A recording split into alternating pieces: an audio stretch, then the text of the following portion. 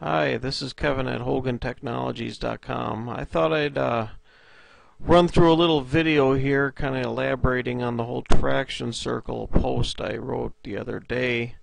I have some PowerPoint presentations that'll make it a little bit easier to understand, and we'll go through that now. This is your basic traction circle here, and this is it's kind of a theoretical idea on how a tire actually works. If you look at this side of the circle, this is with your tires basically in full turning mode. This is maximum turning here, and this is like maximum acceleration, gas pedal all the way down.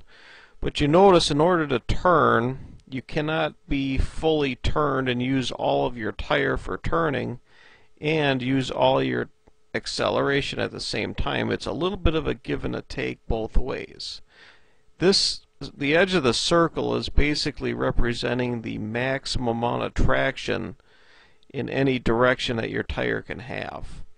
So you can only accelerate so far and you can only turn so much. If your tires are pointed straight ahead, basically you can use all of the tire's grip to make the car go forward and for acceleration. Or if you're off the gas coasting, you can use all of your tire's grip to turn left, but you can't do them both without sacrificing a little each way. The same thing goes for braking. If you ever noticed, if you turn your tires, you turn your car real hard going into the corner and you slam on the brakes, the car will break loose because you're trying to use too much steering angle and too much brake all at once, and you're overloading the tire. If you actually do that, basically your tire will end up outside of your traction circle out here someplace.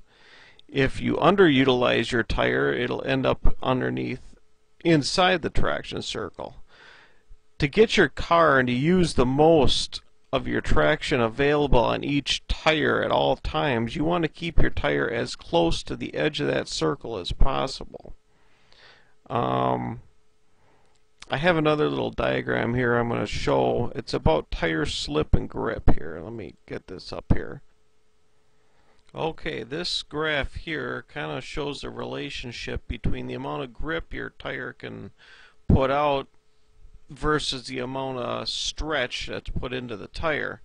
If you look at this sloping line here, you're starting to stretch the tire and the grip is increasing as you stretch the tire. You get up into this area here and the tire stretch is starting to slow down, and you're actually getting into an area of friction where the friction between the tire and the track is mainly what's giving you the grip. If you look right here, this is the peak of where you want to be. This is where you want to keep your tire at all times. This is the point at which your tire is stretched at its maximum potential, and you are going to produce the most amount of grip and the most amount of force with that tire. This is the place where you want to be. On the traction circle, this point is right at the edge of the circle. If you don't stretch that tire to its maximum potential and you get it up here, you're going to be running in this part of the circle and you're not even going to be using the amount of traction that the tire could be providing. If you go over the edge and the tire starts to slip and slide on pavement, this is where the tire will start to squeal because you're actually breaking the strands of rubber, and the braking and the energy released from the breaking of the strands of rubber is what gives you that squeal sound. That's going to be in this area back here.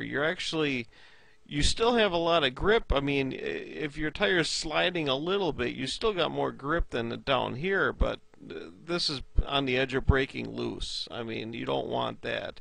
You want to be anywhere up in here to that absolute pinnacle point. From a theoretical standpoint, to keep your tire at that point at all times is going to be really hard. But if you keep in mind this whole traction theory and the whole traction circle, you're going to be a lot better off in the end.